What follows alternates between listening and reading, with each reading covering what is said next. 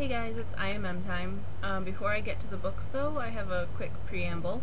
Two things. One, I just had a tooth removed, so sorry that I'm talking kind of weird. Number two, there were a lot of things in my mailbox this week. So I'm doing something I normally don't do and recording a long version and a short version. You are watching the short version. If you want to watch the long version with all the details, you can find it here. On to the books. When the Sea is Rising Red by Kat Hellison. This comes out February 28th, 2012. So Silver Bright by Lisa Manchev. This is the third book in the Teatro Illuminata series, and it comes out September 13th, 2011. The Humming Room by Ellen Potter.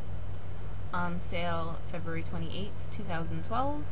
Level Up by Jean Luen Yang.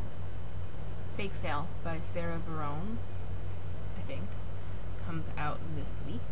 An Elephant in the Garden by Michael Morpurgo comes out October 25th, 2011. Without Tess by Marcella Pixley, maybe it's Marcella, October 11th, 2011. By the time you read this, I'll Be Dead by Julianne Peters. Toads and Diamonds by Heather Tomlinson. From my friend Alexis, she loaned me The Space Between by Brenna Jovanoff. Comes out in November. The rest of these I bought. Terrier, the first Becca Cooper book by Tamra Pierce. Prophecy of the Sisters by Michelle Zink. Masks and Wolfsbane by Patricia Briggs. Echoes by Melinda Metz. This one is the first three books of the Fingerprint series. Echoes, Haunted, and Trust. Sisters in Insanity by Gail Foreman.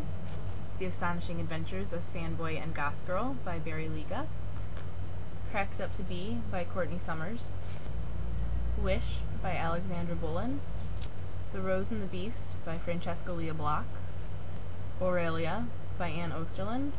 Academy 7 by Anne Osterland. The Bowery Girl by Kim Taylor.